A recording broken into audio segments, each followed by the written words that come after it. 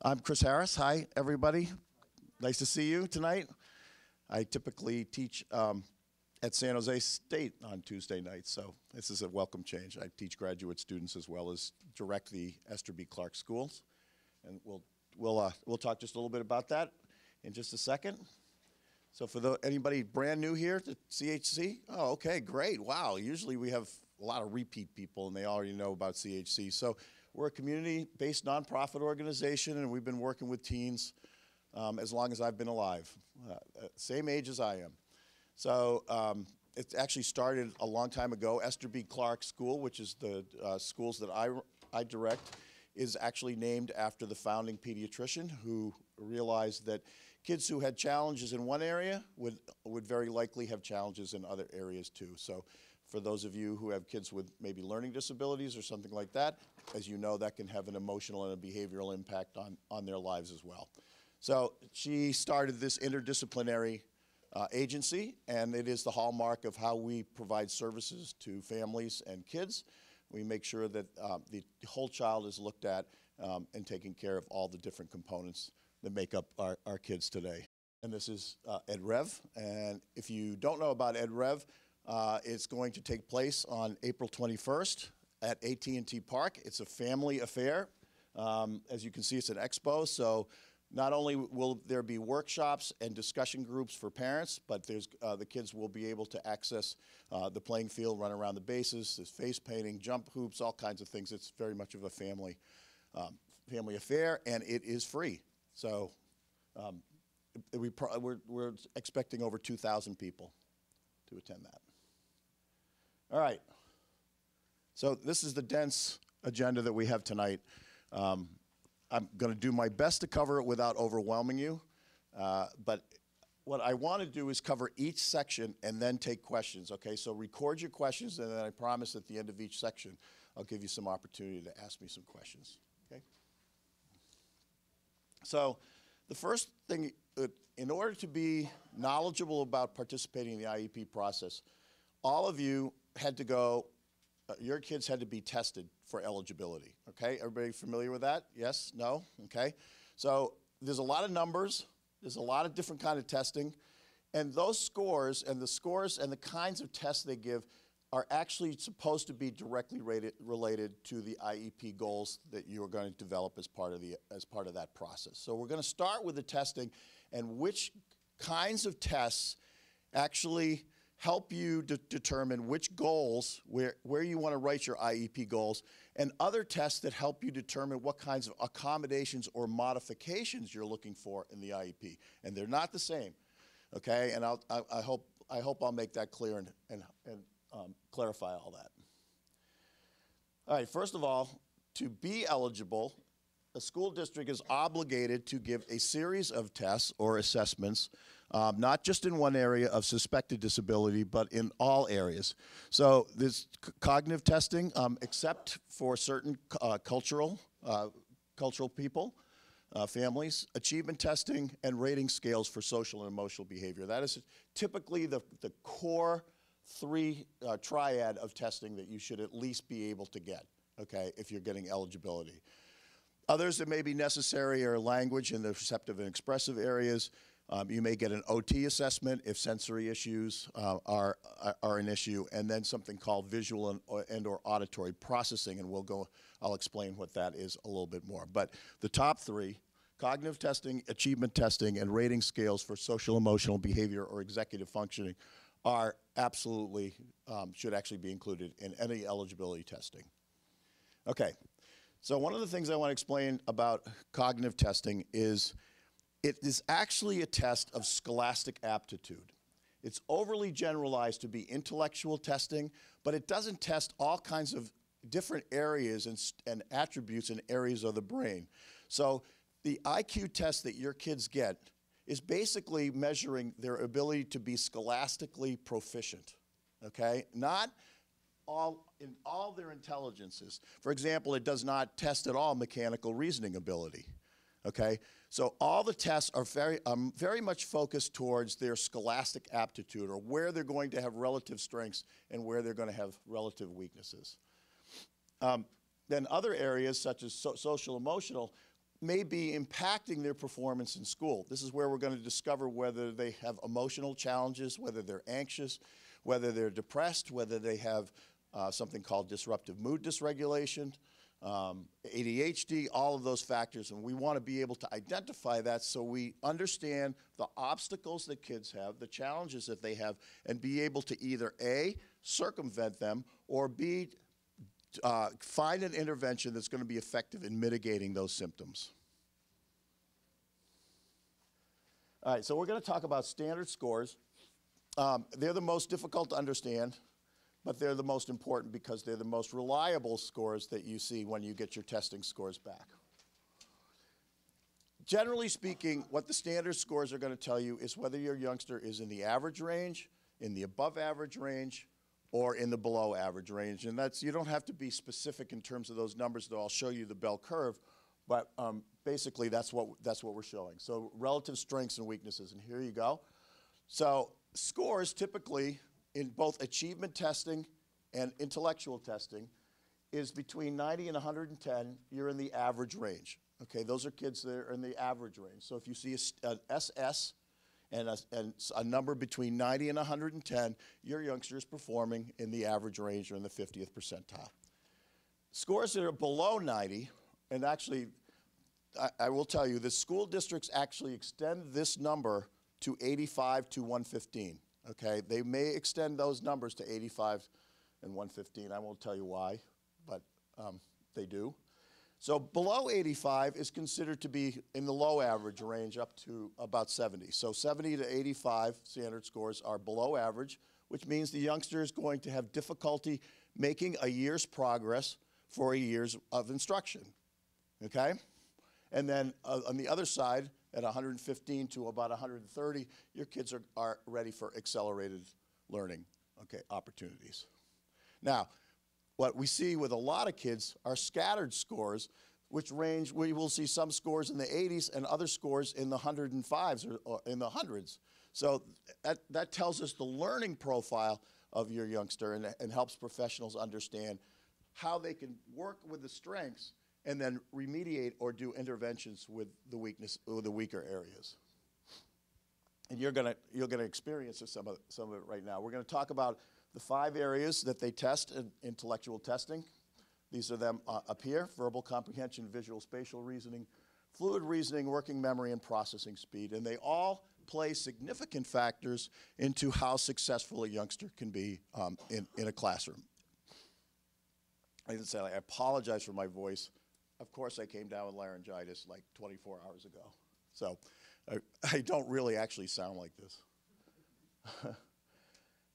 All right, let's do the first one. The first one is verbal comprehension, and as you can see up on the slides, one of the most important skills that kids have, and a skill that really facilitates or presents obstacles to learning, is for the youngster to be able to make associations. Research has shown that when kids can make associations, they actually are able to learn more. They can see the connections from one thing to another, from one element to another, from one skill to another, from one topic to another.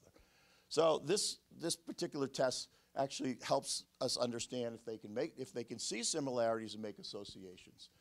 It also shows their level of social awareness and judgment and the crystallized knowledge or the long-term knowledge that they have. So this isn't like an achievement test, but basic skills like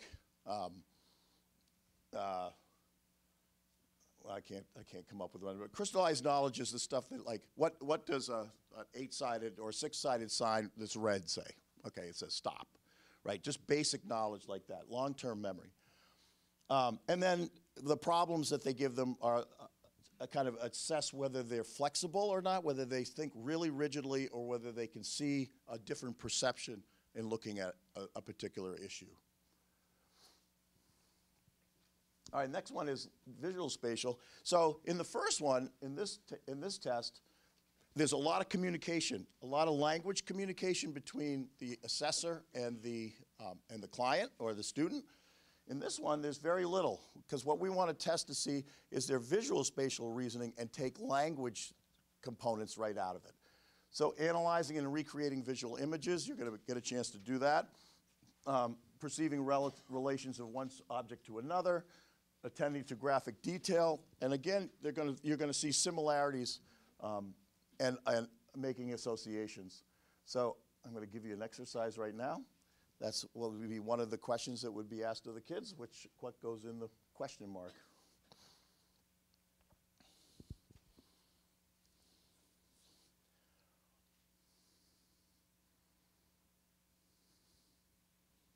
Anybody want to hazard a guess?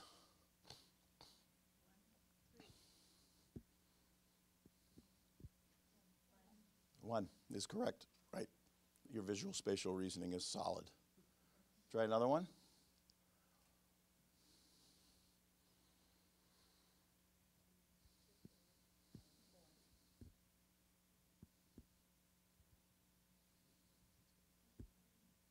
Which one? 2 or 4? Sure?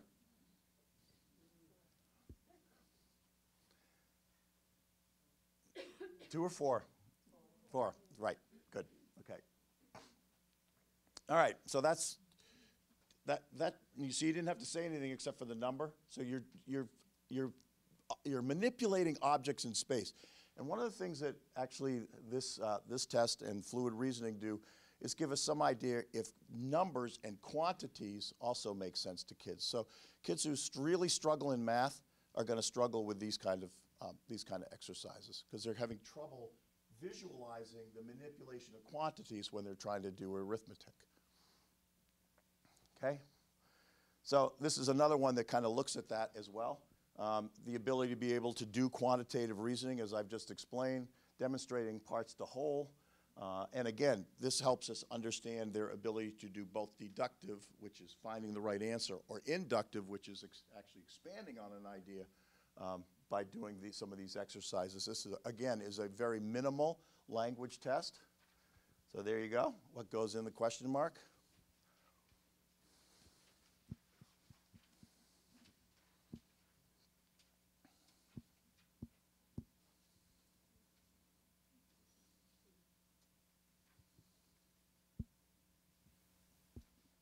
Anybody guess? 2. Why'd you say 2? Because this first picture has a circle and a square. And the star is the only other way. Good. Okay. So you're doing, you see how you're doing logical reasoning? Abstract logical thinking. You have to put those components together. Excellent. One more?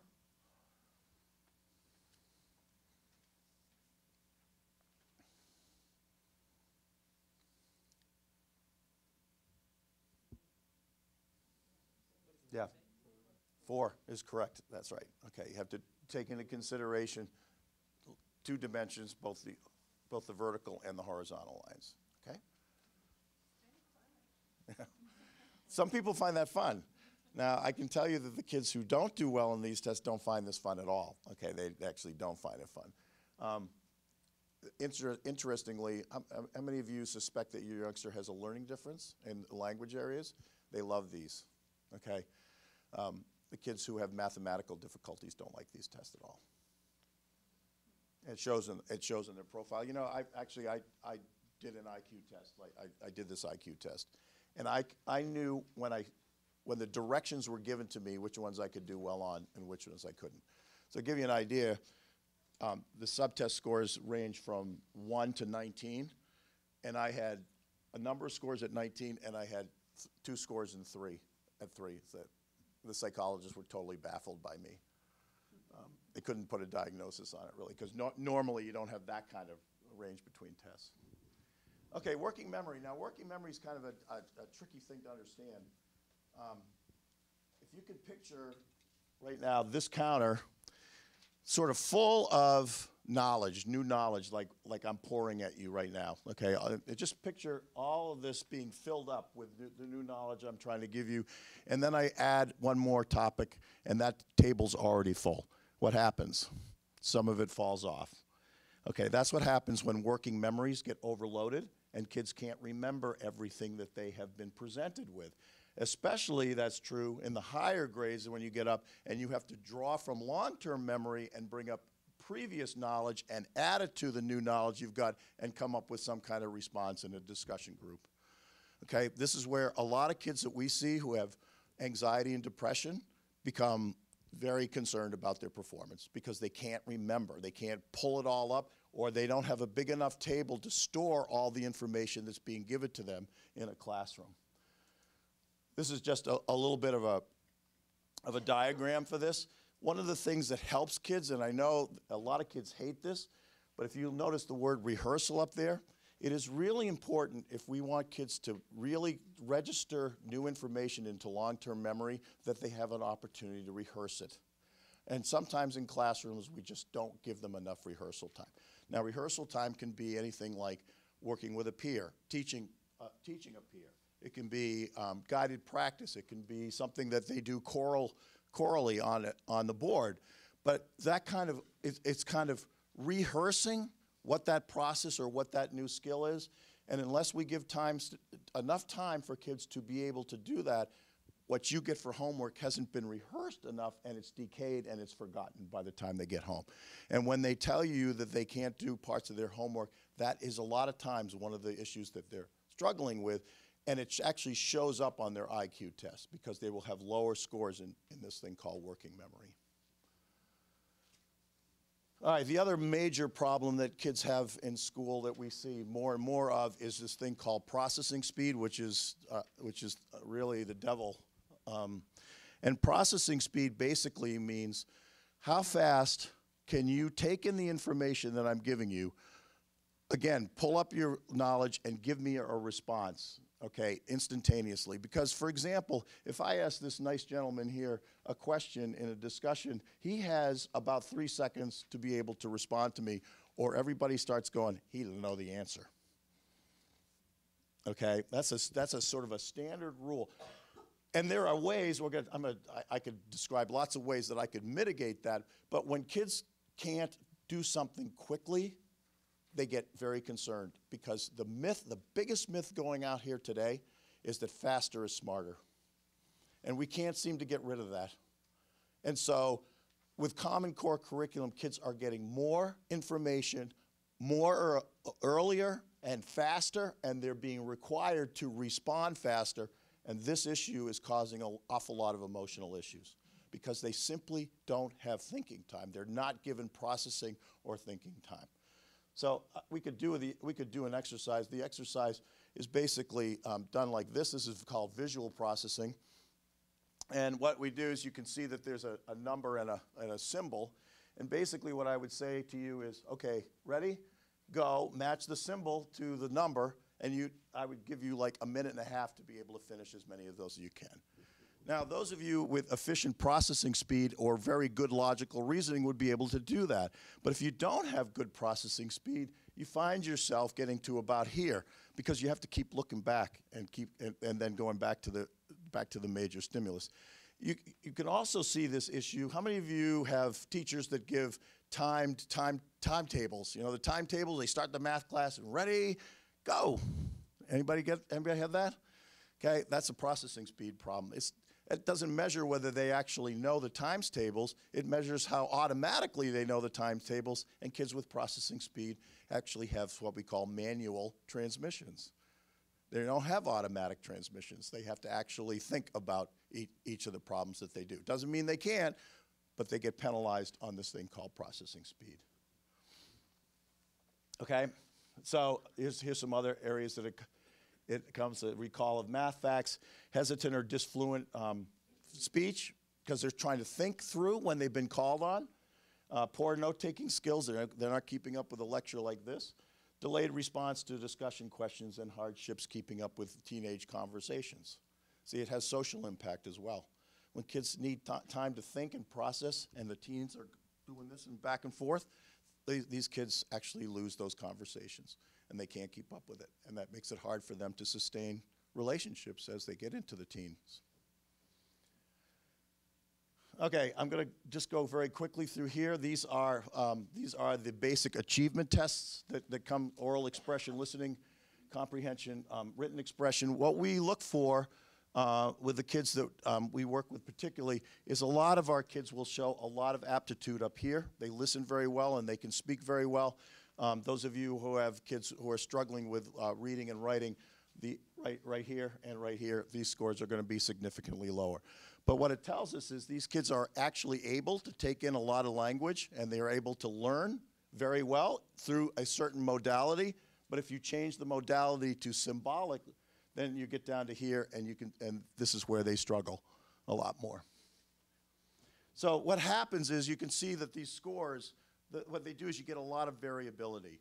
And that variability is actually helping professionals like myself and the clinicians here at CHC and whoever you're working with understand the relative areas of strength that your youngster has and the areas that are going to need to be addressed. And that's what I want you folks to know when you walk into an IEP, is how those numbers actually are going to play into the construction of your IEP.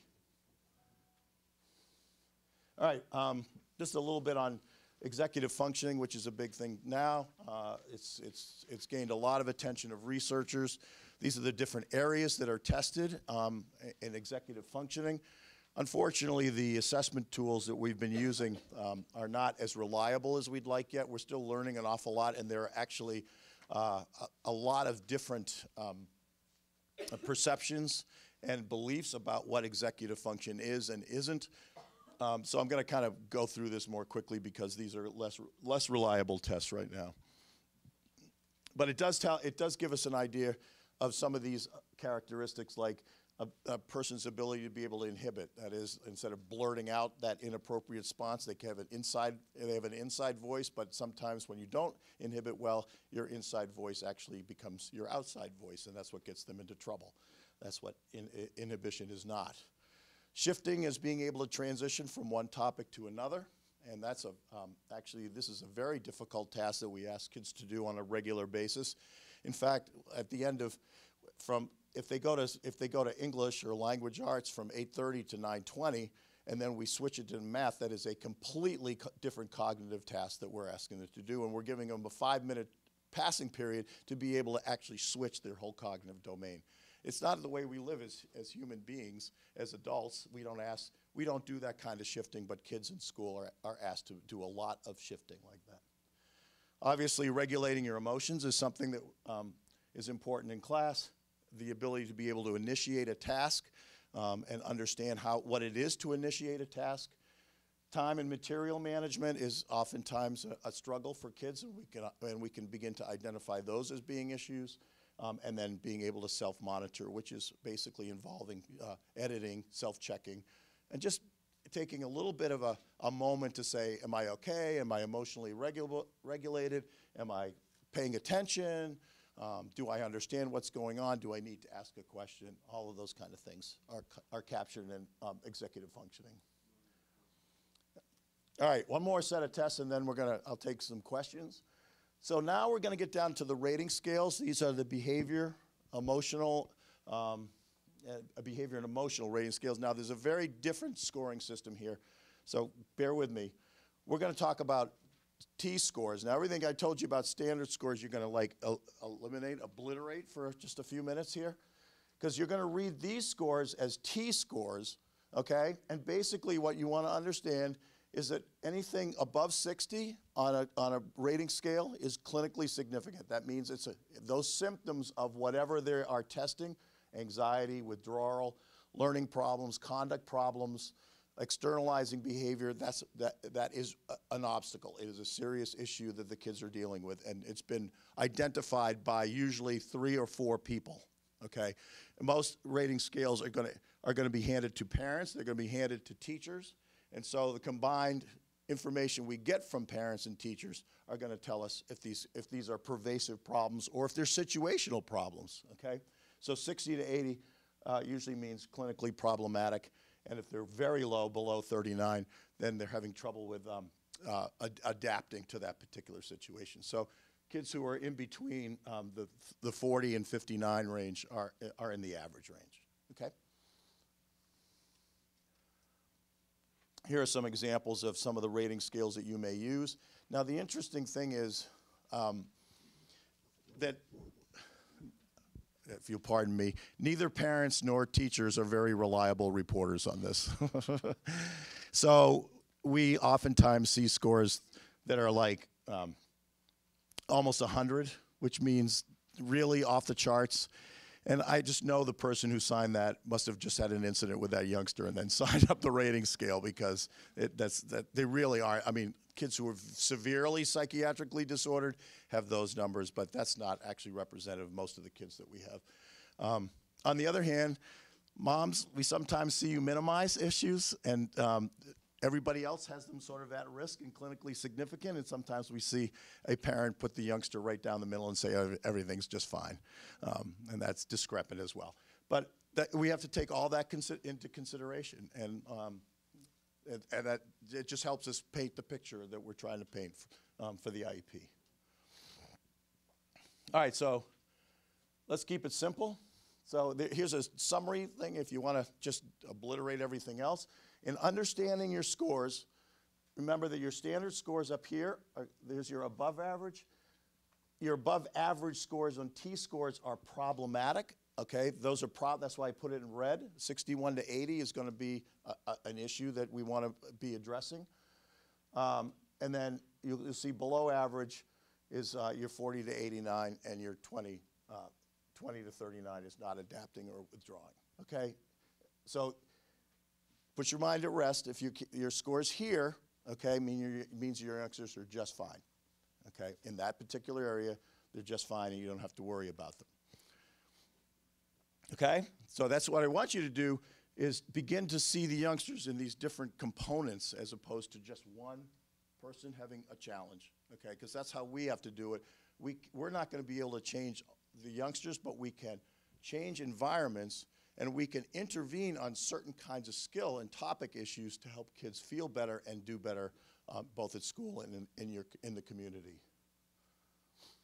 All right, let me take some questions if you have questions on testing. We're done. That's the most clinical part. Yes? All the tests that you mentioned, is there an age for them? Is it equal for the kindergartner? And yes. The second question was about the processing, slow processing. So it looks like those are the two different type of people that can be. They're slow processors and they're fast processors. Yes. Does one ever convert to the other? Or, can we help a child? Because like you said, our society is more based on speed. Speed, yeah. And volume. Speed and volume. How do we set them up to be successful, and can we actually be changing them? Is that an expectation we're going to have? Yes, great question. Ever hear the question, can you change processing speeds? We can mitigate them, but the accommodations have to come from me as the instructor. Okay, I have to make the accommodations. I actually have to provide think time for kids with processing problems. If I don't, I can't change their brain. Their speed of response is their speed of response.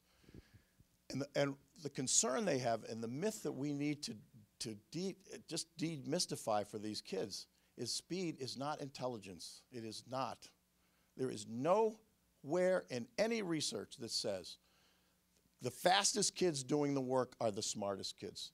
The fastest kids are the 131s and all the way across. Okay, that's not true.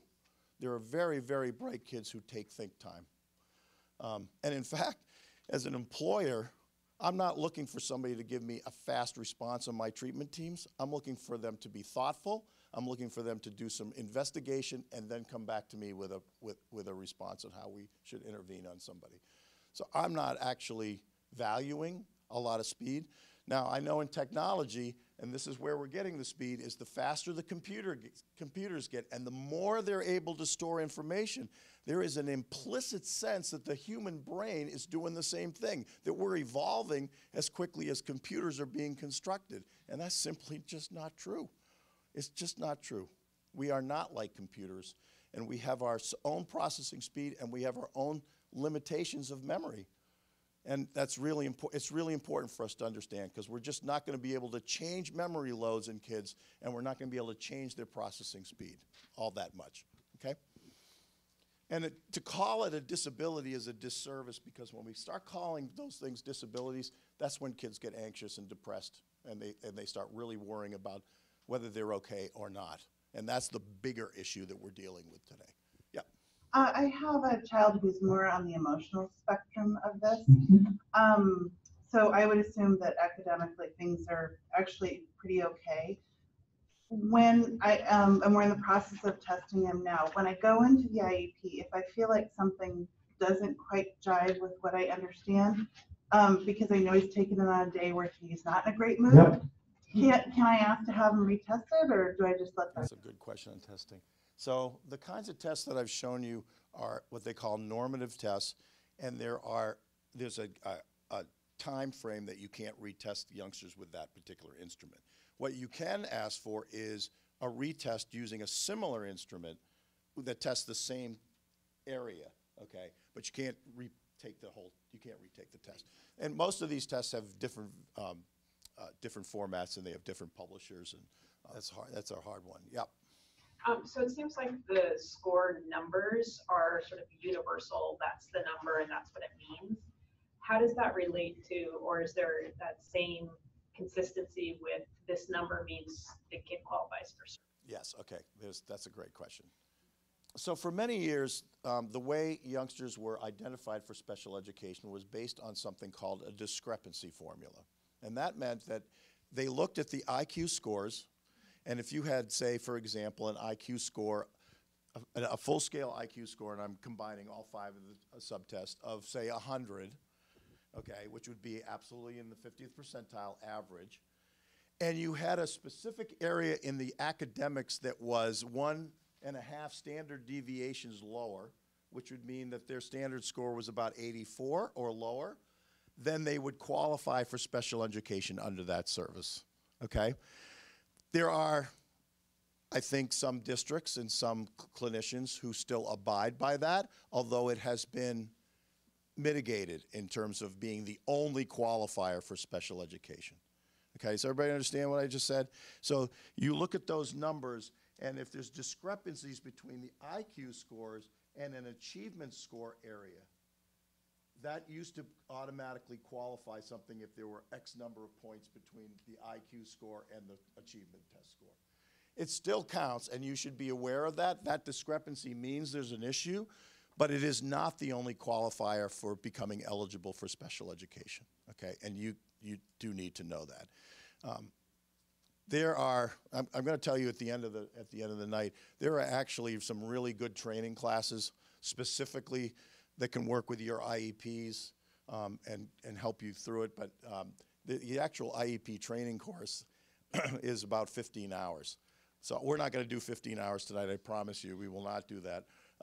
But there are so many nuances in IEPs that, you know, having somebody help you or coach you who's been through this is really a helpful process, especially if you're early on in getting used to IEPs.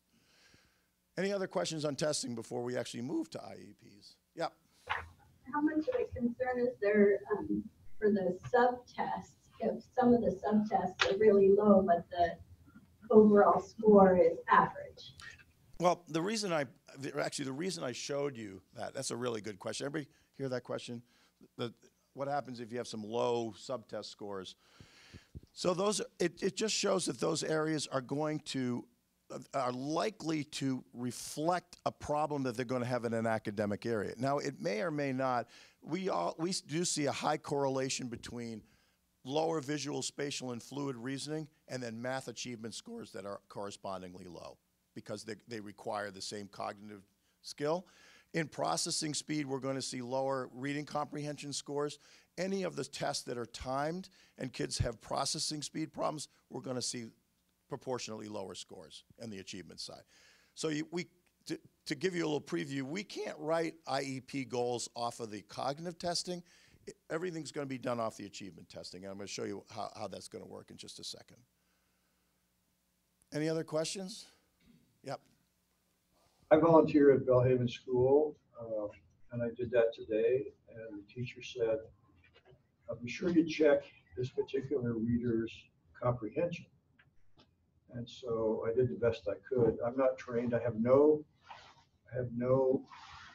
profile on what this kid is all about. He reads beautifully with lots of expression. And when I started asking him questions about what he read, his comprehension was way down. And I have no idea now the next time I see him what to do. I can't tell you what to do, but I can tell you what it means. Okay, so anybody else have kids with the same issue? They actually decode well, but lose the comprehension? So there are a couple issues that happen with that. One is they are putting tremendous amounts of mental energy into decoding the words, and the idea of actually trying to understand it at the same time is overwhelming. Okay, these are kids who actually have to do homework twice, which is very discouraging for them. The other thing that can happen is reading comprehension at an earlier and earlier age, and you may see this, I'm actually seeing this kind of criteria or topic on report cards as young as 3rd grade, is inferential comprehension, which is abstract thinking levels. Now, I mean, I don't study human development all that much, but it's a far cry for a lot of 8-year-olds to be doing abstract reasoning. So why would they be able to do inferential comprehension from a book? Okay, and this is what's happening, is we're trying to get kids to do things at an earlier age, and it's not actually lining up with brain development. And brain development, incidentally, is also pretty heterogeneous. We can look at certain times of a youngster's life that we should be seeing the development of that, but we are asking kids today in schools to do things that we pretty much know, if we've studied the brain, their brain has not developed to be able to do it, except create anxiety in them. Yes? You had just said about the age for inferring, for the answering inferral questions or something. My daughter is 12 years old right now, and she's in 7th grade. And that's the problem that she has. She has that answering those inferral questions. So at what age or how do you help them to be more in the average side of answering those? Yeah, so as they get into teens and they're having difficulty with inferential, that's an area we're going to talk about, and that maybe require some services. Okay, I can't tell you exactly how you're going to do that, but it's an area that you want addressed when you go into your IEP meeting. Okay, we'll show you how to do that. All right, let's move on. Okay, when a test score falls into the red zone, the IEP team should consider developing an IEP goal to address that area of deficit, okay? But all the scores in the red, and when I meant red, I was taking it back to this one, okay, these scores. But all these scores may not be malleable, okay? So an IEP goal wouldn't be appropriate, and I'm going to help you straighten that out. So I don't want you to, take every low score and say you need 100, you need, 40 goals, because we've got to address each of those red areas. The IEP team will determine whether the areas of deficit require accommodations, modifications, an intervention, or remediation, okay? And so I'm going to take you through all of those, because as important as IEP goals are, for many kids in the middle school and high school area, it's going to be more important for the accommodations and the modifications to be developed, and then communicate it to every teacher so that they have those accommodations and modification all day long, regardless of what subject matter they're in. Okay, and this is where we're having a lot of problems in gen ed. Kids who want to be in gen ed, who have the cognitive capacity of learning the content at gen ed, but they need accommodations and they're not getting them because Mr. Smith has decided they do it my way or the highway. Okay. And this is part of the IEP part that you want to learn assertiveness or become assertive. All right, so I'm not going to go into this. These are all the idealistic things that are supposed to happen in an IEP meeting. It is supposed to be about your youngster. And one of the most important skills that you have as a parent is to continually direct the administrators or whoever you're speaking with from the district onto the fact that you're talking about my child and my child's needs, okay? We're not talking about whether the district has resources. We're not talking about how expensive it is. We don't talk about whether the teacher is qualified or not, or they don't have a specialist in that area. You talk about what your youngster needs, and you are totally within the law, okay? What your youngster needs. Now, what your youngster needs and what you may want may not totally jive up. You're entitled to what he needs. You're not always entitled to what you want. Okay, and that's what I want to point that out. And I'll give you the best example. As you go through this journey, you will see, especially in the technology areas, that there's all kinds of things coming on board that actually help kids access curriculum better. Some of the ones are going to be very pertinent to your youngster perhaps, and some of them are not. So just to say, I want assistive technology, you're not going to get every device. Okay, that's not going to be offered to you. One of the things that I'm going to encourage you to do, as if you look at assistive technology, is talk to some experts in assistive technology about the specific kinds of assistive technology that would benefit your youngster. There's a ton out there. And so understanding exactly which tools your youngster needs is going to be really important. And I'm going to give you the name of an organization that has an iTech lab. I just visited this morning. It's terrific, and they actually have people who will sit down with you and talk about exactly what kind of tools will benefit your youngster. Okay, so I mean, at times you're going to get into this issue, well, we don't have it, or I have no more room in that resource room, or whatever it is, and you just say, my kid needs, this is what my youngster needs. These are the things my youngster needs. All right, environments. Everybody familiar with least restrictive and less restrictive and most restrictive? Okay, just to go quickly over that. So it is federal mandate that all youngsters should be in what they call the least restrictive environment, and that is the premise that your youngster deserves to be with neurotypical peers in an environment that allows the greatest amount of flexibility and socialization and extracurricular activities as possible. Now, and then be given the opportunity to have grade level curriculum taught and practiced. So that works for most kids, okay? But it doesn't work for all kids. And you will come across this issue as you deal with IEPs of this federal mandate putting people in the least restrictive environment. The most restrictive environments are environments like mine, which is, I have what's called a therapeutic milieu. It's called a non-public school, and that means that the youngsters are being transported to us outside the district, and we are considered one of the most restrictive environments because we are taking kids away from their neighborhood communities and placing them into a homogeneous and therapeutic, I think they would call it a synthetic setting, so that we can do the work and the intervention that's needed with our kids. So the hidden part of this is, as you go up this ladder, the cost per student is going to rise quite dramatically, okay? It is the white elephant. I shouldn't be saying this, but it's true. This is the white elephant in every IEP room, okay? It is the white elephant. Nobody can talk about it. You can't, I mean, they won't talk about the resources that they have or the fact that this is more expensive. What they will do is, what the district will do is focus on the fact that they deserve the opportunity to be with like peers in the most open and have the most access to core curriculum opportunities and socializing, okay? Now, I tend to agree with that if the youngsters feel okay about being in that environment.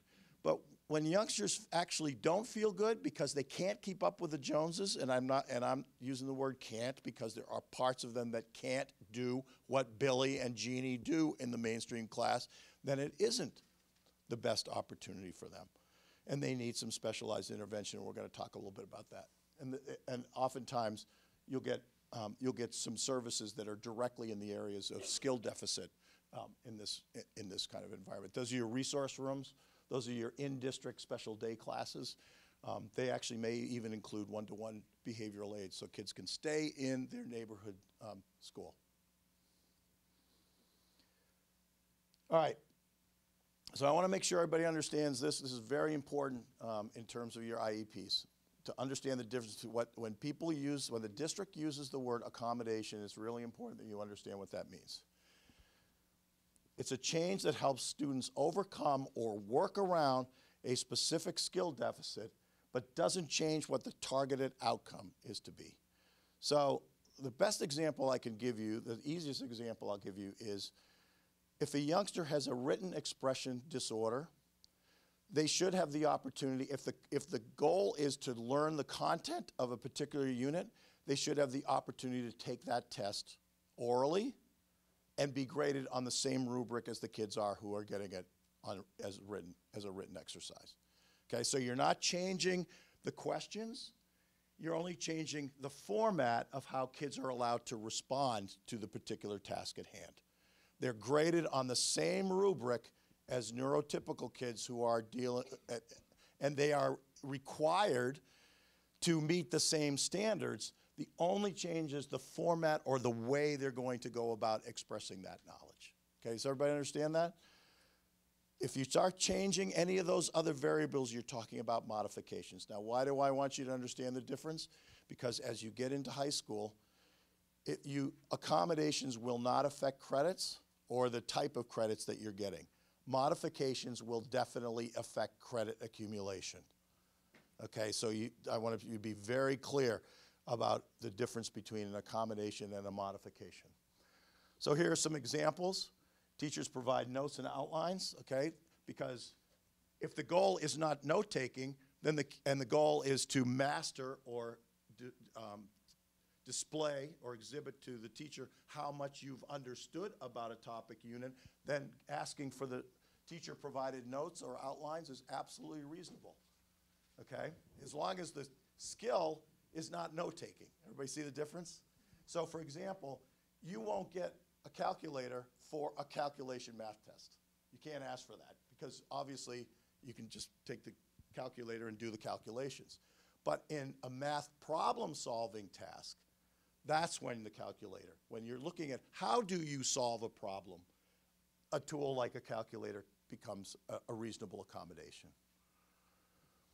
Okay, allows use of wider line paper for written tasks. It can be oral exams.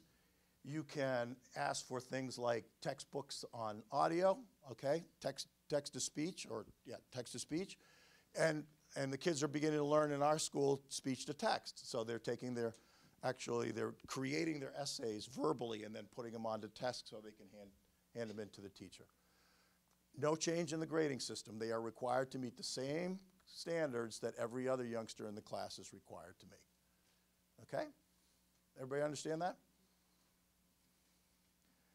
A modification is being changed what's taught or the caliber of work. So, for example, if you have a youngster who is really seriously behind in reading and the textbook at the 10th grade level is not going to be a feasible way for them to get the information, and they're given a 5th grade level textbook, that is a modification. Okay, they are not using the same materials, and they won't be required to do exactly the same caliber or quantity of work as other kids are. And this is interesting. How much of a work reduction is an accommodation versus a modification? I get asked that all the time. So basically, if a youngster does 80% or more of the required workload, you can consider that an accommodation. Anything less is probably going to be considered a modification, okay? And certainly excusal from doing homework if every other youngster is required to do homework is going to be a modification, okay? Everybody see the difference? The difference is if your youngster is using different materials than the rest of the class, then that curriculum is being modified. Now, I'm not making a value judgment because for some kids that's really important. It actually allows them to be in the less restrictive environment and be working with the peers in your community schools, okay? It all depends upon the receptivity of your youngster. If your youngster feels good about that, then that's great, okay? What we get concerned about are the kids who get very worried when this has to happen, when they realize that they have different materials, and what does that mean about them? When the emotional issues start taking over their ability to be ready and available for academic instruction. All right. So an intervention is actually a planned set of procedures that are aimed at reteaching or building up a deficient skill, okay? Now, most of the time what we see is this in the behavioral realm where we have behavior intervention plans that are designed to extinguish the maladaptive behavior and replace it with a pro-social behavior so the kids can be with their peers. How many people have a behavior intervention support plan? Anybody? Okay, 1, 2? Okay, so those behavior support plans are actually interventions and they're oftentimes based on data collection. So we target a behavior or we target a skill, We provide an intervention with the expectation that we're going to have a measurable impact on that particular skill area, be it academic or social or behavioral. It usually requires some specialist who's going to deliver that particular service. Okay, it isn't something done by the teacher, generally speaking. Now, unlike an accommodation and a modification, this is going to address the skill and attempt to elevate its relative strength, okay? Accommodations and modifications do not strengthen any deficit skill. They are workarounds in order to give kids access to a more generalized thing, which is why you need to understand that accommodations aren't going to fix anything. They're going to help kids work around. But if we have a skill that needs to be dealt with and because it's an obstacle for youngsters to be in a classroom successfully, we have to do an intervention, okay? And this is where your services come in, okay, and I'll be talking about this. These require changes in service pages and goals. And incidentally, every intervention that we do requires us to write an IEP goal. Okay, intended to produce a measurable change. I've said this, the individualized support plan, address a child's chronic propensity to swear at the teacher, run out of the classroom when an assignment. Feedback requires the teacher to perform some editing. Those can be the target behaviors, and we are going to actually intervene and extinguish those maladaptive behaviors through an intervention and through goal setting so that those issues are mitigated. Okay, so remediation is also, and this has actually been downplayed a lot, which is too bad. So remediation is also a directed intervention designed to elevate deficient skills. And it's usually specifically related to advanced or specialized instruction in academic areas. So an intervention may be more social, emotional, and behavior. Remediation is actually probably more directed toward academics, elevating reading, writing, or mathematics skills, okay? And it's designed to bring an underskilled student closer, notice I said closer, to the skill level competency expected at the grade level. This, too, is directly providing instruction on a deficient skill and requires us to write an IEP goal and develop a service for it, okay? So your interventions and your remediations require IEP goals and should provide you with some kind of specialized service or specialized academic instruction. And your accommodations and your modifications are going to be support systems that help kids work around those skill deficits that they have in order to access grade level curriculum and or be socializing with their peers. Everybody understand the difference between those two? Interventions are around social emotional behaviors, and remediation is designed to elevate skills around math and reading. Yes. They're basically synonyms. So interventions are usually more associated with behavior or emotional or social development, whereas the word remediation is going to be more academic skills. Yeah. Would you ever have an IEP with just accommodation? Yep, sure would. And would there be goals then if accommodation? No.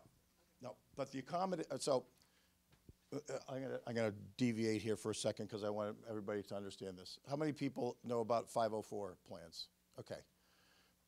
So 504 plans lack the legality of implementation that an IEP does. 504 plans are really helpful if you want to titrate your youngster down from interventions.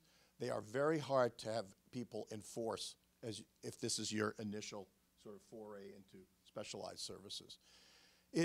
No teacher is actually legally required to implement a 504 plan. Okay, you're basing your hopes on somebody being compassionate and knowledgeable to make the accommodations that are probably listed on a 504 plan.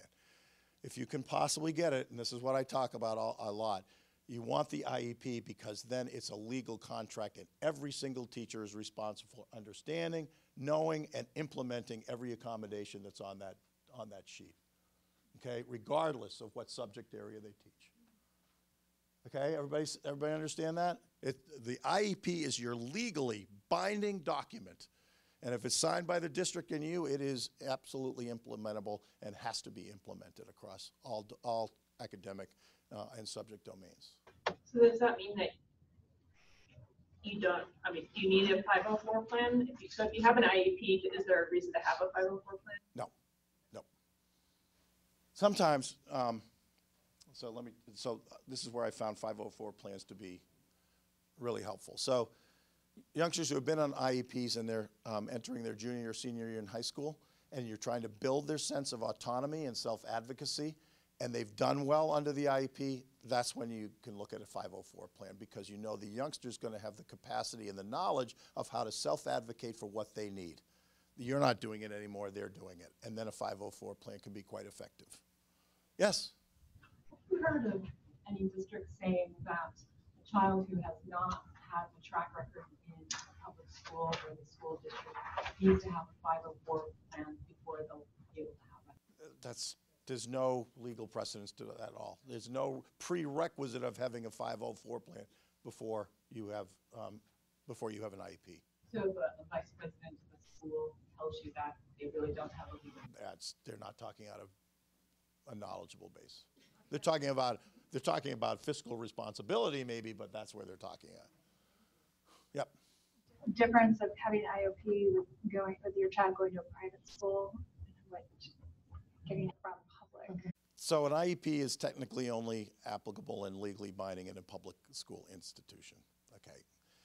You may have one in a private school, but the private school, unlike the public school, has the right to say, we can't service that. We can't actually deal with that. But can you get services from the public You school? can. Actually now, I think California's coming around. I was in Pennsylvania for a few years, in Massachusetts, and in those two states, if you're in a private school and you qualify for what they call a designated instructional service, which is OT, speech and language, behavior skills training, maybe academic remediation, you can actually petition the district, who will test you and either qualify you or not and provide you with that designated instructional service. Good questions. How you guys are excellent. Everybody hanging in, okay? Are you understanding my gravelly voice, everything? Cool. All right, parents and IEP goals. Okay, so we've gone a little bit over this. I want to do it again, just to make sure. This is rehearsal and the working memories, you know, where we talked about earlier. So with all the numbers and all the reports and the multi-pages, and incidentally, with the kids I work with at San Jose State, I like my feedback from them to be 1 or 2 pages. And you guys have to sometimes go through 40-page reports, which are incredibly dense. And one of the reasons that I actually pick these numbers out is you can begin to scan, instead of reading the descriptions of all the tests, which constitutes an awful lot of this.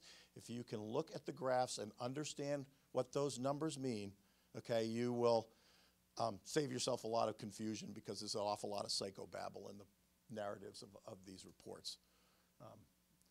So if they have a baseline score below average, that is, when you start seeing achievement scores particularly, okay, we'll start with achievement scores that are below, definitely below 85, and I would say 87. There probably should be an IEP goal written for that particular skill domain. If it's been pronounced enough so that it is impacting your youngster emotionally in the classroom, or you're being told by the teacher that youngster's really not keeping up, they probably also require some kind of specialized intervention, specialized academic instruction, like an intervention or remediation in that particular academic skill. Okay? It's that simple.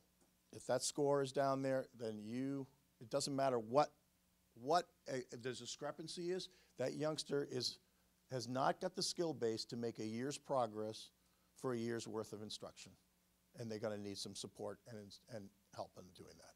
Now, your goal, the goal that's produced, always needs to start with a baseline.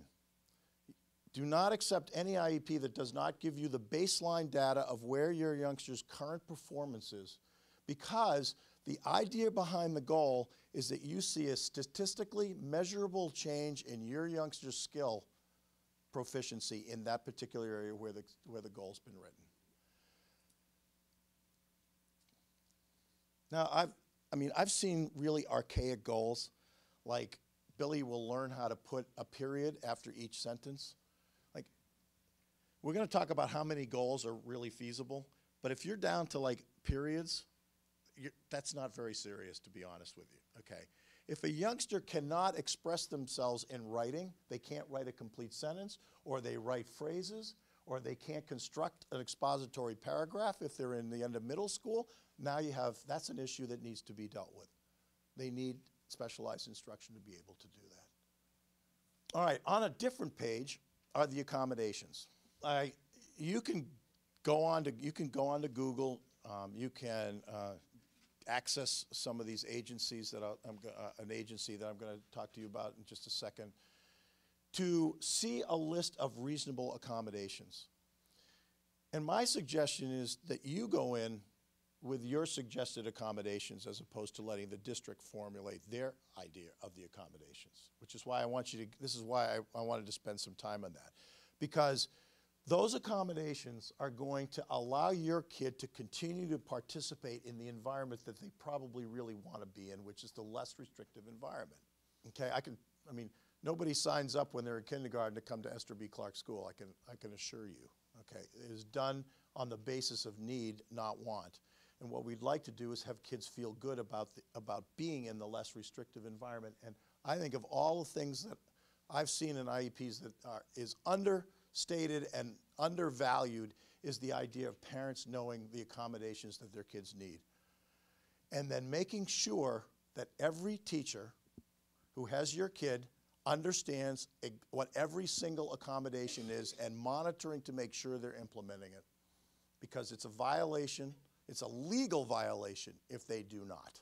And that includes the PE teacher, it includes the recess monitor, it includes everybody who has any interaction with your youngster. It is a legally binding contract. And those accommodations are to me, one of the most important things, and probably the area that I would encourage you to educate yourself on as much as you can. All right, but understand that your accommodations are not going to fix or elevate or mitigate the skill deficit that your youngster has in that area. Everybody understand that?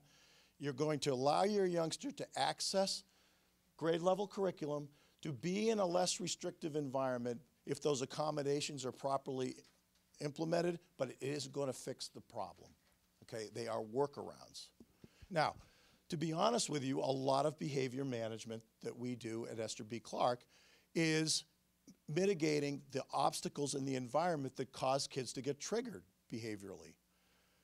I mean, that's what we do. I'm not going out and changing a youngster, actually. What we're doing is mitigating the stressors in the environment and then teaching kids or replacing maladaptive responses to that to more pro-social ones. So we're doing an accommodation. One is we're reducing the stressors that cause the youngster to actually have a behavior problem. And then B, now we're doing the intervention that says we're going to replace this maladaptive skill with a more pro-social skill. But if we don't also make sure the environment becomes more hospitable, then this intervention won't be effective at all. Okay? So for those of you who have kids with emotional dysregulation or behavior challenges, both of those are going to be really important. Okay, the intervention and the accommodation. This is what it looks like on a paper. Actually, I think they've updated it from them.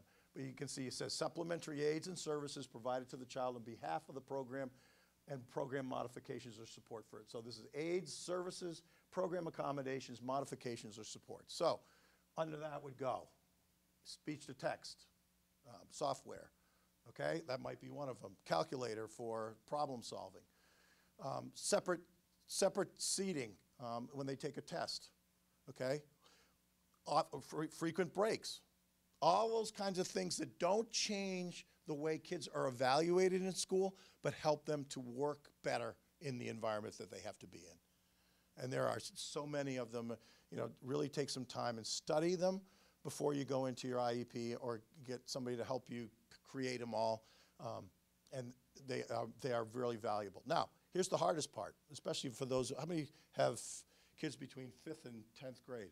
5th and 9th grade. Okay. So you know what the hardest part is? In those ages, kids want to conform. They want to do everything just like everybody else, and they don't want to stick out. And so they are reluctant users of accommodations. In fact, they can be very resistant to the accommodations. You have to try to coach them to use those accommodations because there's no other way they're going to be successful. This isn't a fix. This isn't like a Band-Aid or an injury. It's not an illness. It is something that they have to manage. And the way they manage is accepting the fact that they have to do things a little bit differently. That is the hardest task you're going to have. This part you'll be able to do. You'll be able to write them all down, getting your kids to actually utilize them. And here's why that's important. And this isn't well known. This is not actually well known by districts, fortunately, but it is actually part of accommodations. If a youngster does not use the accommodation in the year of that IEP, it can be eliminated. So for example, if your youngster is given extra time on a test and they never take it, it can be removed by the teacher because they never used it and they documented that they never used it. You know why most kids have extended time? It lowers their anxiety. Most of them don't actually use extended time, but the knowledge that they know they have the extra time reduces their anxiety and lets them perform better. Remarkable. Think about yourself, though, for a second. Everybody take a GRE or an SAT or it's one of those awful tests. Okay, what happened when, you know, the first 5 people got up and sort of left? Didn't you feel like, right? And you're still plugging away on number 40 and you know you have to get to 60, right? So those are issues that our kids deal with. But the accommodation of extra time allows kids to at least not feel as anxious about that kind of setting. Yep. Have you heard talking approaches, talking points with the kids to encourage them? Oh, yeah. Like, any recommendations there? Well, there are all kinds of people who can do that. A very good educational therapist, an executive functioning coach, a therapist, administrators like me. I mean, we talk to kids about the importance of using those accommodations and why. Now, a lot of the kids are going to have to go through hardship before they finally relent. And we see a lot of kids actually then begin to use the accommodations when they get to high school. So don't give up if your kid's in middle school. Yep. This sort of sounds like it's left to the kids to say, I need this accommodation. Like, you know, sure, when they're older, then that seems reasonable, but with younger kids, it seems like it's really the teacher that needs to be implementing and offering it. Yes, absolutely. Yeah. Elementary school for sure. All right. One thing I want to make sure, is this the right one? Yeah, this is the right one. Okay. So accelerating progress versus catching up. Most of these conditions, because they're brain-based and neurological, okay, are not going to afford the youngsters to accelerate the rate of progress so much that they're actually going to totally catch up with their peers. Because what happens in actually human development is if you could picture a staircase, okay? And as our kids get closer to catching up to that stair, all of a sudden the expectations increase and they can't jump as quickly as the rest of the neurotypical kids. So they find themselves almost catching up and then falling behind again and almost catching up. And this is particularly true in the social emotional realm where the expectations from elementary peers to middle school peers to high school peers changes quite radically and the kids aren't ready to make that kind of quantum leap. So you should see relatively accelerated progress if the remediation or intervention is effective. So, for example, I know Sand Hill School very closely monitors the progress that the kids are making in reading and math calculations, and they're looking for their kids to make a little bit more progress than a year. Okay, and they are oftentimes very successful in doing that.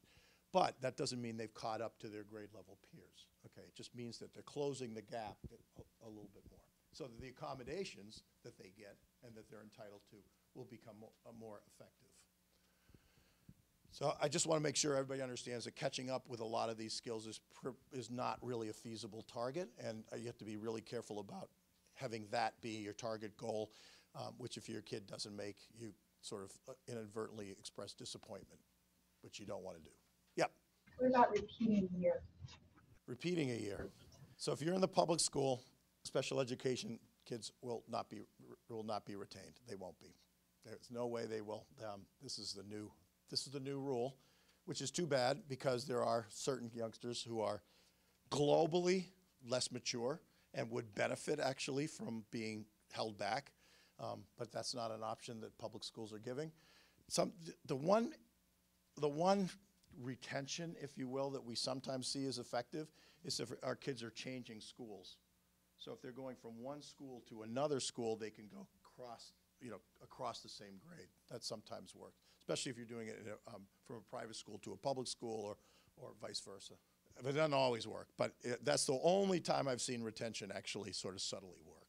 They can request it, but I've seen districts absolutely fight it because what they'll do is to say, we'll give them more accommodations or we'll make modifications. And for most kids, retention is psychologically devastating. Everybody knows. I mean, the kids, believe me, kids know when they've been retained. Okay, and the subtle message that gives to them is, I must be dumb, bad, or crazy. Which one am I? Okay, it is shown to be very detrimental. Now, with certain kids who do not have social awareness and are intellectually immature, okay, and then social emotionally very immature, so that they have always been struggling, they may agree that that might be a good idea, but it's a rare youngster that I've seen actually be okay being retained. Okay, it sometimes can happen that you take 5 years in high school. Like we've talked to kids about not overloading themselves because not taking 5 classes but taking 4 and then taking 1 in the summer and then finishing up a semester behind. And we've gotten kids to agree to do that because that's a volume and a caseload that they can manage better than trying to take 5 courses at one time. But until you get to high school and can sort of adjust your course loads like this, you will see very little receptivity to retention. Maybe in preschool, and that's why they started transitional kindergartens. Anybody doing a transitional kindergarten? That is a way of sort of retaining and not retaining. It's sort of grade K.5 because they're not ready for first grade, okay, or 4.5 to go to kindergarten. And how is aid an accommodation and not an intervention? I mean, How's an aid? Okay, so an aid requires a service change, and therefore and in order to put an aid on somebody, you have to have a goal of why they're putting the aid on it. So that is an intervention. Yeah. Yes, an intervention, right. It's not an accommodation, no. Okay, so this is kind of a graphic example of what we can celebrate. This is the class, okay, and this was Billy without remediation. Okay, he didn't get any. See how the gap either stays the same and in some cases early on widens. But Deborah got remediation. Okay, now notice she didn't catch up, but this represents accelerated progress. Everybody see that? So that's the kind of expectation that you can have when you have a service intervention. There should be a measurable improvement or measurable acceleration of whatever skill it is is being addressed. Okay, now I'll go back to rating scales. Everybody with me? We're going to go back to those emotional behavior, social rating scales. Okay, the object in there is to reduce the symptoms. So when you see a T-score that represents above 60, that 60 to 80 range, and is called clinically significant, what we want is interventions that are going to bring that down below 60. Okay, that's the ideal. So we would be able to bring whatever those symptoms are, be they anxiety, depression, withdrawal, attention problems, something called atypicality, which is just kind of odd behavior that disrupts the class. We want to bring those kinds of issues down so that they're no longer obstacles. And you measure that by saying, can we get those rating scales down under that 60 mark? That's how we look at it, and that's how we want parents to look at it. It's a reduction of the symptoms. So correspondingly, we are going to write a goal about which of those areas that are clinically significant we're going to specifically address to bring down. At EBC, we have a lot of goals around reduction of anxiety symptoms. Now, those anxiety symptoms can actually look quite different. They can be everything from tossing objects to elopement, from a campus, or they can be withdrawing and curling into a fetal position under a table, and we get specific and when we describe that, but the goal, the IEP goal, that we measure it is to reduce those symptoms so that they are no longer clinically significant. And if we're really doing our job well, and this is why we work really closely with parents at EBC, we want to see those symptoms also abate in the home as well. Yeah. On those tests, do you always get a T-score, or do they just? There should be well, a lot of times they'll point them as clinically significant, but I can go and get the number as well. But if it's clinically significant, if it's called clinically significant, it's a T-score over 60. Okay? So if you see that term, clinically significant, your T-score is higher than a 60. There's also, I don't want to get too much into the detail, but between 50 and 60 is something called at risk, and you'll see that too. But basically, we're concentrating on the clinically significant because they really become then impediments to the youngster's opportunity for learning. Okay, notice that what we're also trying to do is help the kids also manage their symptoms too.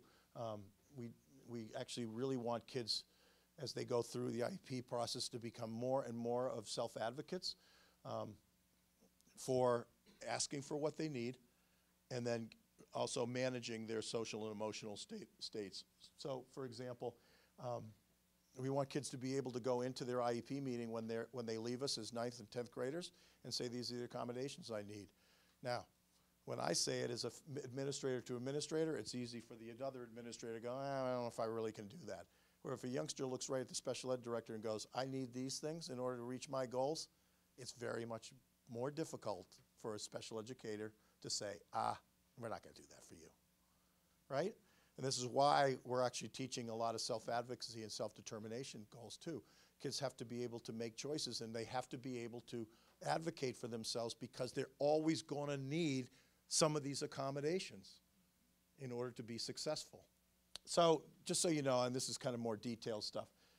So this is alphabet soup, sorry about that, but I can explain everything. So if you have a kid with, if you have a child with specific learning disabilities, emotional disturbance, other health impaired, I'll explain that in a minute, visual impairment, hearing impairment, high functioning autism, okay, these are eligibilities. These are considered what they, in the public sector, as mild to moderate disabilities, and therefore a school, including ours, all the way, we are required to have materials and instructional protocols that access kids to grade level curriculum. We're required to. So if your youngster is that in mild to moderate, the teacher is going to talk to you about how are we going to access youngsters to Common Core grade level curriculum. Again, I come back, the way they're going to do it is by the accommodations, okay, and some specific interventions that may happen. But the accommodations are going to be really key in this whole process for you. How will the instruction and or performance expectations be adjusted so my child can successfully access the curriculum? That's the question you're going to ask. How are you going to help my youngster access the curriculum? And you want to have something in your back pocket so if they can't answer it, you can. By these accommodations, by these interventions, by adding this service, so that they can do that. And you know what? That question aligns you with the district, believe it or not. You're not looking for something completely different, and the district doesn't want your kid to have something completely different. This isn't a question of if, this is a question of how, and who, and when, and where, okay? That's what you really want to get out of your IEP. When is my youngster going to receive the services they need? Who's going to deliver it? And how is that going to help them access the general curriculum so they can partake in the less restrictive environment? So one of the terms that you can come up with in an IEP meeting is something called universal design for learning. So very quickly, universal design for learning is the newest, most contemporary approach that general education teachers are learning in the universities in teaching heterogeneous kids. what it allows them to do is to adjust their instructional modalities. It allows them to adjust their response mechanisms from kids, and it allows them to deal with youngsters' engagement in different ways. So no longer in general education is it okay for the teacher to stand behind a podium and lecture to everybody and hand out a piece of paper and say, everybody needs to do this, everybody needs to write this paragraph back to me. Teachers are absolutely being trained in alternative forms of instruction, in alternative forms of the way kids can express what they've learned, and alternative ways that they can engage kids in classrooms. Okay? So it could be that your problem, that the problem you hit is somebody who doesn't understand universal design for learning, and a teacher who does is actually going to give your youngster a better opportunity to learn in a less restrictive environment. Now you got to remember that there are an awful lot of teachers who are tenured who are like me and aging out, and they've done it one way their entire life, okay? And they don't know this. They don't understand this, and they've probably been, some of them, resistant to training.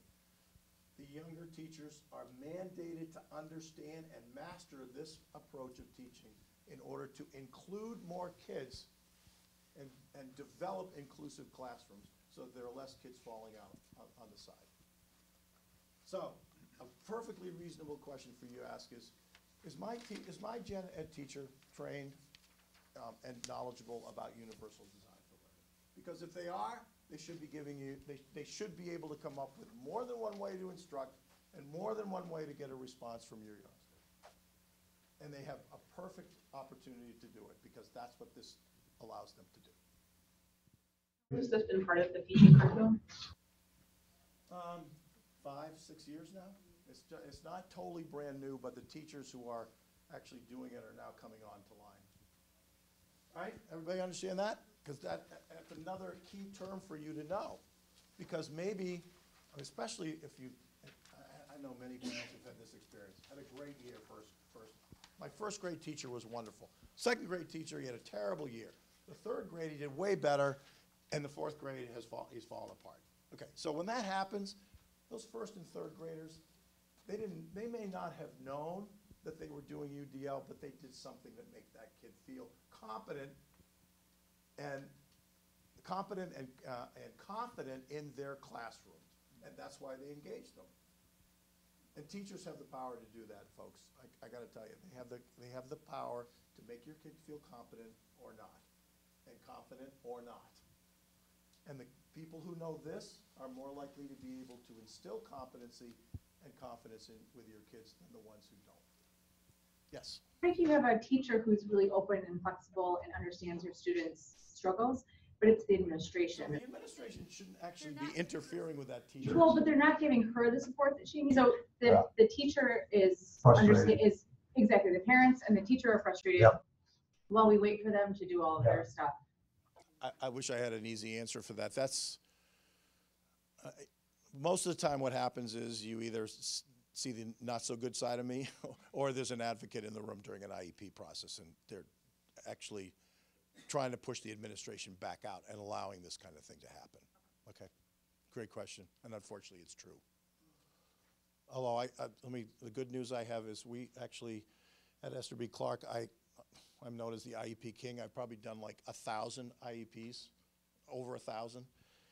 We have contracts right now with over 53 districts, and I'm finding better and better receptivity to what we're trying to do. And the accommodations and the goal setting and all of that is becoming better known by today's program specialists. But I'm going to put a caveat on that. They know that I know, right? And they may not know that you know. So we'll talk a little bit about that in just a second too. All right, IEPs. So it's definitely necessary. It should, both parents, it's really important. No matter how much the partner is involved on a day-to-day basis, the dual presence of people at an IEP is really important. Whoops, sorry about that. you have every right to request any testing report before you walk into an IEP. In fact, you need to demand that. It is absolutely unfair for you to try to absorb a testing report and have somebody who's already developed all the goals and you're supposed to sign the document at the end of the meeting. Absolutely not fair. Okay, that's a power play, and you can't accept that. So what you need to do when you have a triennial, that's what it's called, when you have a testing and your youngsters in special ed, is you make it very clear that you want that report 48 hours or 72 hours before you're going to go into that meeting. Absolutely. I've canceled meetings because they're so complex and so much is being demanded of the parents' consent during those periods of time that they're overwhelmed, and understandably so. You have every right to sign that you've attended the IEP and not sign that you consent to the IEP. Now, I'm going to give you a caution on this. I have had parents take away their IEPs and not sign them. That doesn't know, I'm going to tell you, legally that does you no good. You know why? Because unless we get some signature, the new IEP with the goals or the accommodations or the services that you may want are not legally bound to be instilled. The old IEP is what you work off of, which may not be relevant for your youngster anymore. So, take it out, but make a promise to yourself that within 3 days you're going to figure out how to sign it. Now, it's perfectly reasonable to sign with exception, and there's a place on the signature page for signing with exception. So if you have a part of an IEP that you are uncomfortable with, sign the exception, because everything else then can be implemented at that point in time. But nothing can be implemented if that IEP disappears from that IEP room without your signature. Okay, so what I'm saying is, don't feel pressured to do it in the moment, but by putting it aside and say, I'm not signing this IEP because I don't like it, is not a service for you. It's not helping your youngster. Questions about that? Yes? Yes. Once we sign the IEP, does it mean that we cannot ask more services? Okay. So here's the component that districts don't want you to know, but it's easy to read, so it's not a secret. Once you implement the IEP, you can call an IEP a week later if you want. You can call another IEP. In fact, if you sign with exception, you want to make sure another meeting is set up. Okay? So, because you're obviously disagreeing with something, so when you sign for exception, you want to say, let's set the date for this follow-up so we can resolve this particular issue. Okay? Everybody got that? That's a good question. Great. When you sign with exception, do you have to state what the exception is at that time? Yeah. Yeah. That's why you take it home and you think about it. So for those of you who are new in IEP development and you are uncomfortable with the IEP that's been offered, you probably would be well to look at an advocate or an educational consultant or somebody who is knowledgeable about the IEP process. It may be another parent who's been through it. But having an objective third party take a look at, especially if you have exceptions, is really a good idea, okay? There are lots of advocates. In fact, how many people are here in Santa Clara County? Okay, you have a tremendous, and I want you to pick up this. You have a tremendous resource down here at Parents Helping Parents, and they will give you individual consultation on IEPs, okay? And it's absolutely no charge. So you can come up and get a bookmarker at the end. Very impressive organization. We can also help here. I can do 30-minute free consultations, but I can't go to the IEP with you. There are also great advocates around here as well in this area. We're lucky to have people who are so knowledgeable. Yep. So I went to an IEP meeting and I didn't agree with what they said, and they said, let's hold off and have another one like 30 days later. And they basically said my son didn't qualify and they wanted me to do a 504 plan. Okay. And I didn't know any better, right? So I signed it. Okay. But he definitely. You can call again. You can call and say, we need to meet again. I'm not comfortable with that.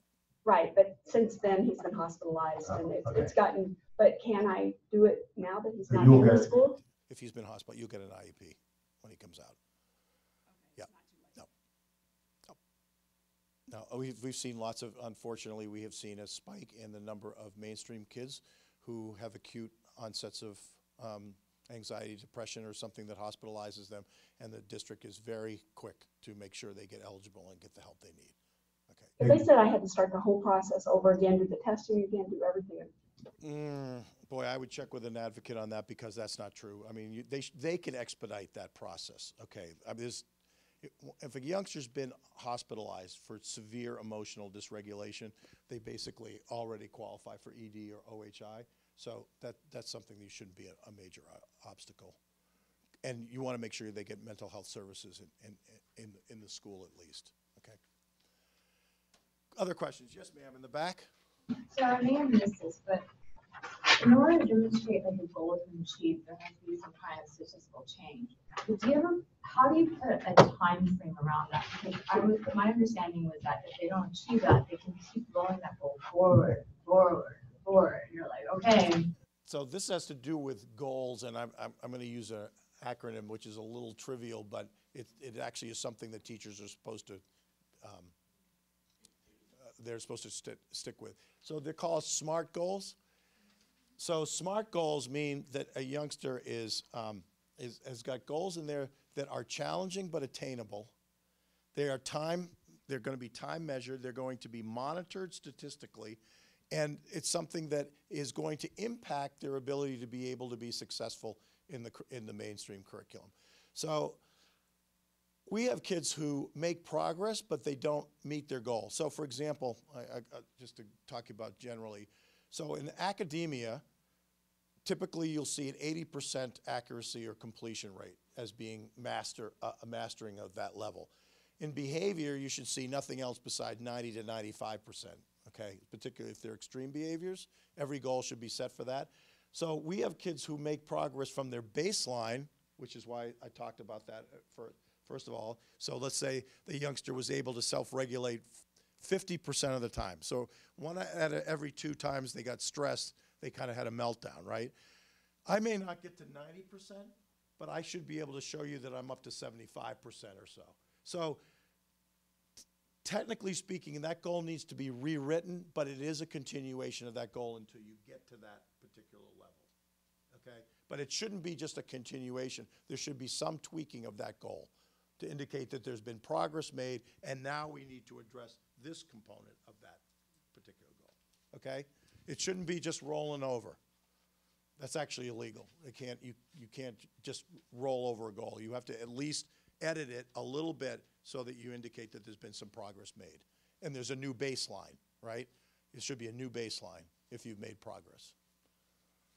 Good question. And that I've seen a lot of that too. I know people try to get away with that. Oh, let me talk about one more thing before we keep going on the questions. And so you have been a terrific audience. And if you're getting hot and tired and blown out and overwhelmed, just fill out the surveys and you can sneak right out the back, okay?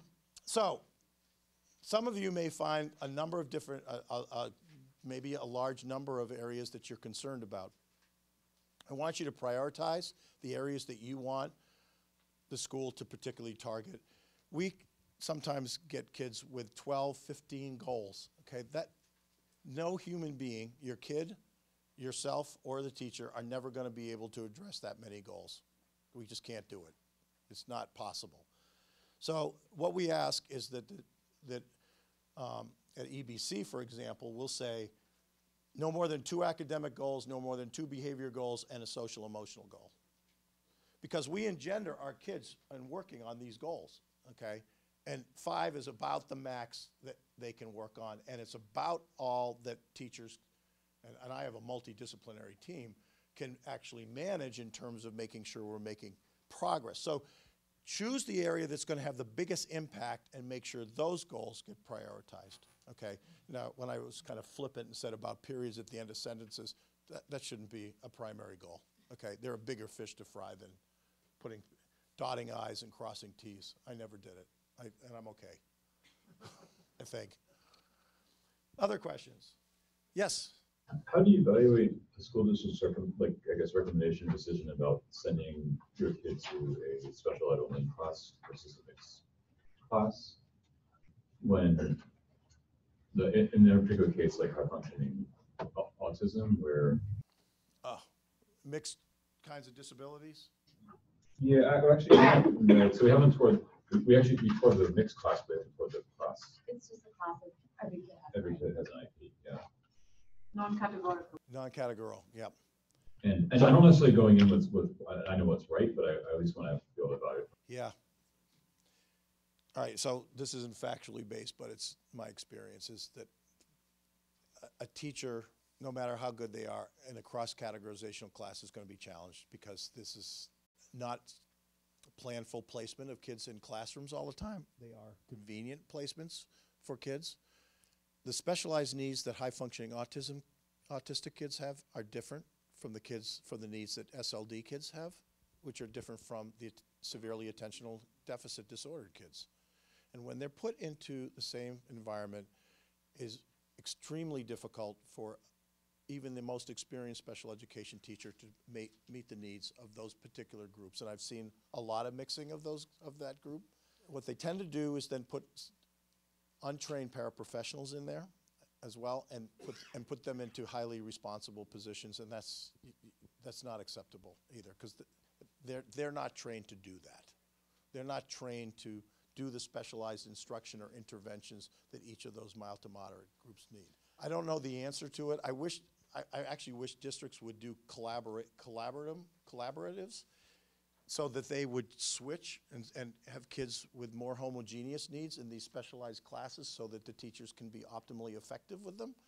But there's, again, then you're moving kids out of districts and out of their local areas. And so this is a really difficult issue that hasn't been, to my way, completely resolved. We at the non-public school level have the luxury of saying this is the population we're going to focus on, and we're not experts outside of this. And so when districts refer to us, they're referring us kids that fit into a particular profile that we know we can be successful with, and they're not referring us kids that we can't be. But that's not, unfortunately, in the less restrictive settings, that's not a choice that the special education teachers are allowed to make. It's a difficult situation. That's all I'm sorry, that's the best answer I can give you because it is the case. Other ones, let's see if I have anything else here that I forgot to tell you. Oh yeah, okay, so if you're going into a highly emotional or you think a particularly contentious one where you anticipate that you're going to have difficulty, it is really a good idea to bring an objective third party. It can be a neighbor, it can be a relative, be an advocate, but if you love your kids, right, you're passionate about making sure their needs are met. But these discussions can sometimes get pretty heated, and it's hard to hear certain information. It's hard to have a reciprocal dialogue, and so it's really much better when you are emotionally invested in this, that somebody is objective in listening and making sure that you get the information that was given in that meeting, as well as you giving that information, okay, and conveying what you need to do. Okay, and then I talked about the top issues. Remember that for a lot of kids, IEPs, and this is the way the district kind of focuses on is they think it's something you want to get over. But for a number of kids, the IEP is actually the prescription for success. Okay, this is why I talked about accommodations so much. The accommodations are the long-term prescription for success for your kid if they utilize them. And that's something that you actually don't want removed. And it's very easy to keep kids on an IEP, have them mainstreamed, and making sure that that IEP has accommodations so that everybody understands these are the accommodations this youngster needs to be in your classroom and be successful. All right, that's a review. I know you can do this on your own. You don't want to do it a group exercise. I was going to give you a quiz at the end. But you're all awake, so I don't have to do it. I don't have to do that. Any other last minute questions? I know it's getting hot and late, and you have been very attentive. Yes, one more question. Can you just go over again the standards that you're talking about in the past?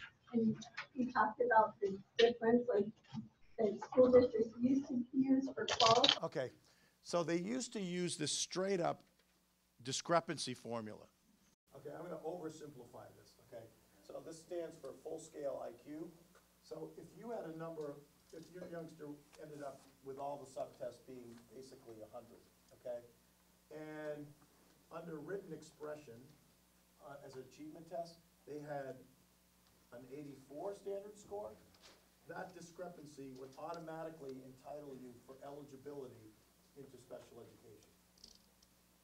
Okay, but it's not true anymore. So your youngster may have a score of 89, which doesn't mean the standard deviation, but you can request that they become eligible. 129 to 100.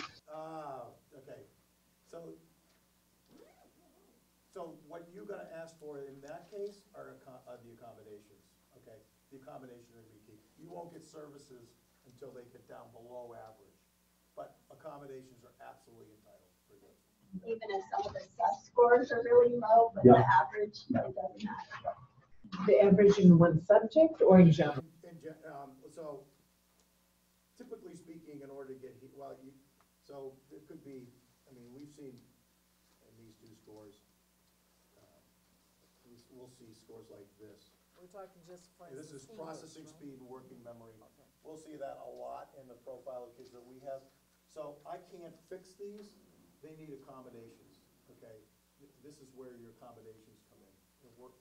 So it's easy here. So working memory, a lot of the guys can't remember what's spoken, so they need a visual reference. Instead of putting the pressure on having them remember what was said, what they need is visual reminders, okay?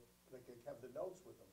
For processing speed, it's simply slowing down the pace of instruction and slowing down the response time required. Okay, like here's a very simple way that can be done.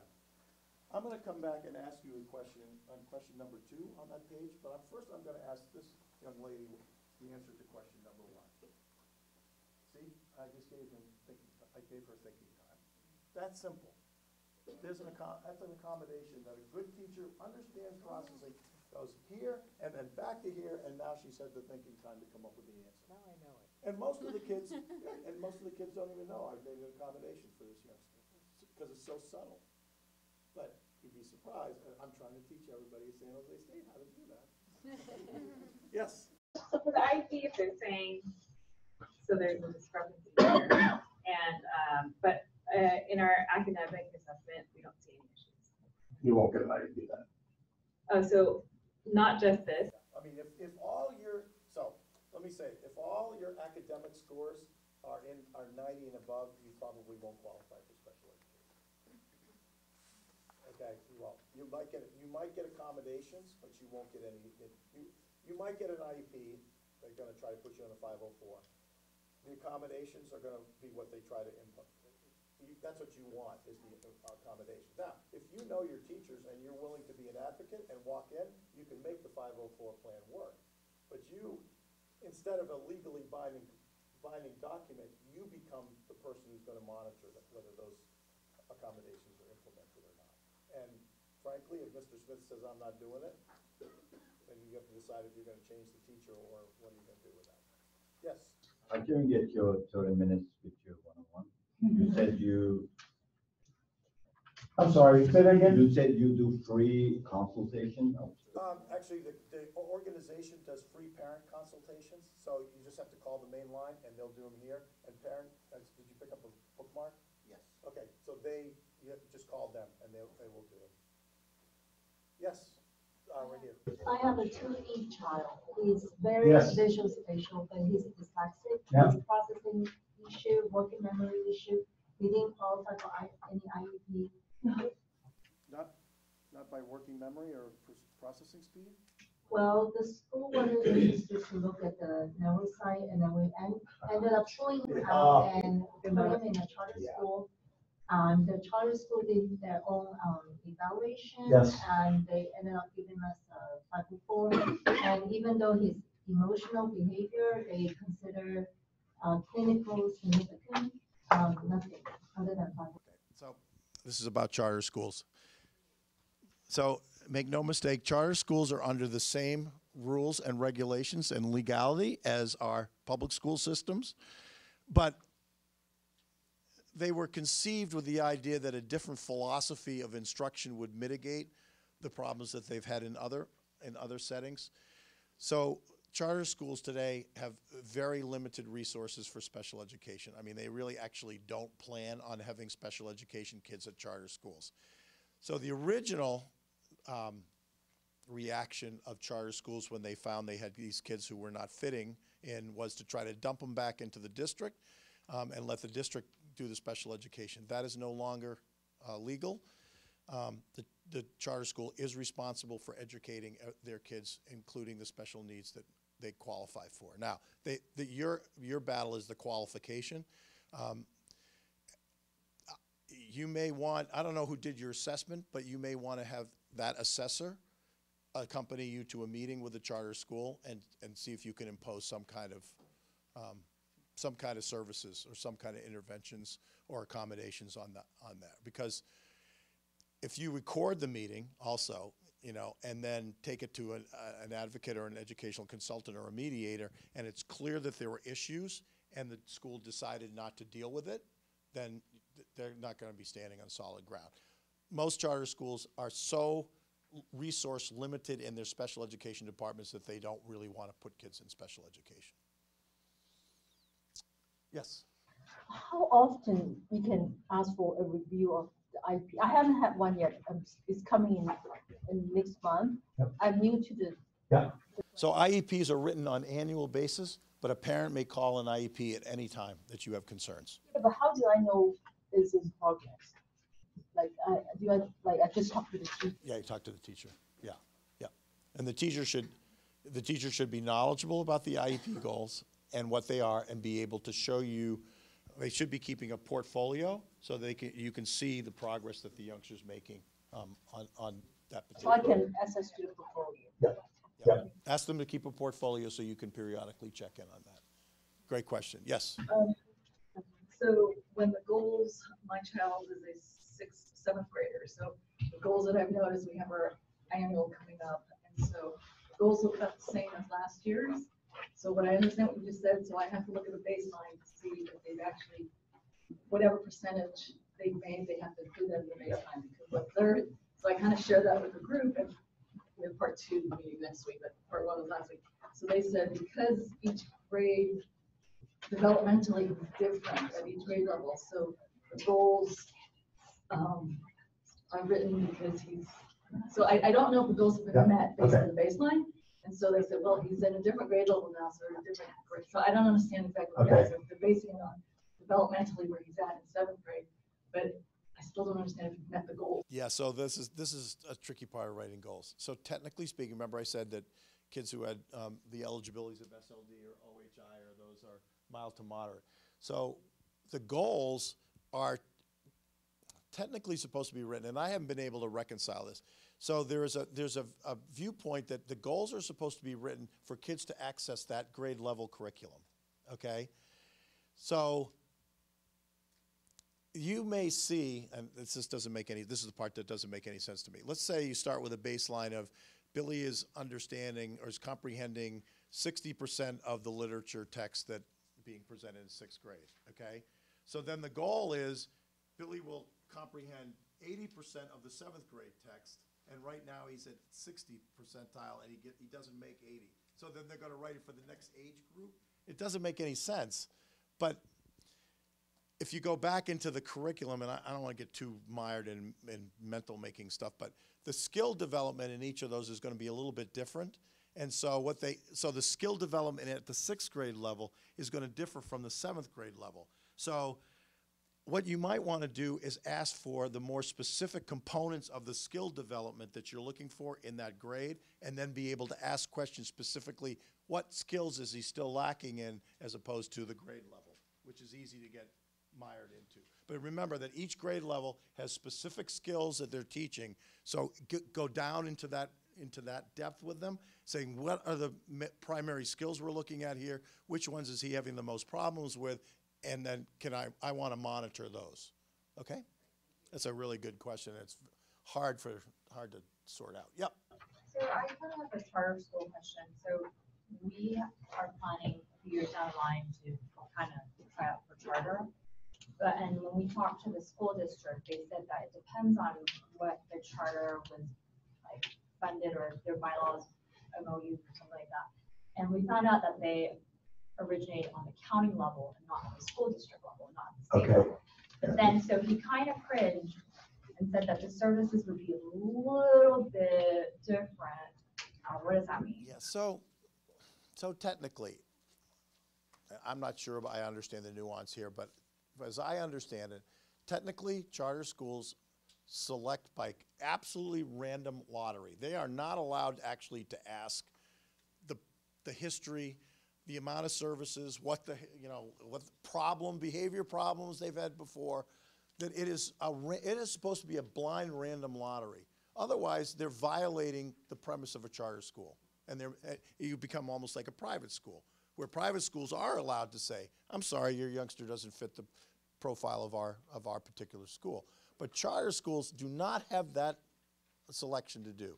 See, they when they knew they couldn't, and yet they got kids who didn't fit their particular educational philosophy, they tried to dump those kids back into the public district. The public district said, no, you're a public entity, and you're open access to all kids, regardless of who they are. But then the charter school does need to provide you with a specialized service that your youngster needs in order to be successful in school.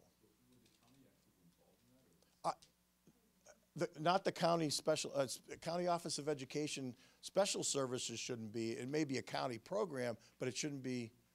If it's run by a special education, that it's not actually a charter school. It's going to be a county program for specialized kids. Sounds like what they're saying is that the charter school that they're looking at is charters through the county. Yeah, right. That shouldn't make any difference. It doesn't matter whether it's a district or a county. I mean, if it's a charter school, it is open access. So, for example, a San Jose charter school may only be open to San Jose residents. A county charter school would be open up to Santa Clara County. That should be the only difference, okay? You don't ask whether they have resources or not, because if they say no, then what, right? What services are you going to be able to provide? How are you going to enable my youngster to access the curriculum? Okay, you don't ask if. You must ask how, who, where, when, through what service, through what accommodations. Okay, don't ask if they have the resources. That gives them an out. Okay, because then they can say, I don't have them. Okay, and then what? You're going to have to either take your youngster out and start all over again, or that's not the question you want to ask. Okay? 2 more questions. Yes? How do you know if the teacher is pushing your child enough? If she's, we got a mid-year report card, and so many of the criteria that they're assessed on are in progress. And I just feel like she's just drumming it down so that at the end of the year she can say, oh, we made so much progress. So that's a really good question. So there's a little difference between, there's a significant difference between stress, healthy stress, and debilitating anxiety, okay? Nobody wants their kid to come home with debilitating anxiety, right? But you also don't want kids to come home and be bored and sort of lethargic about school, okay? There should be some sense of challenge that they feel that you can sort of sense as a mom. They're somehow talking about new things they're learning, okay? If you never hear about new things they're learning or newness, or they never talk about school in sort of a challenging way, then they're probably not being challenged, okay? On the other hand, if they're coming home and they are complaining of headaches and stomach aches and all that somaticizing, that's no good either, okay? So there's a fine line where your youngster is feeling like they've got to really work, but they're accomplishing new things, and the idea of becoming debilitated because they're overly stressed, and that's counterproductive completely. It's a sense. It's more of an intuition than it's going to be a sort of document. Last question.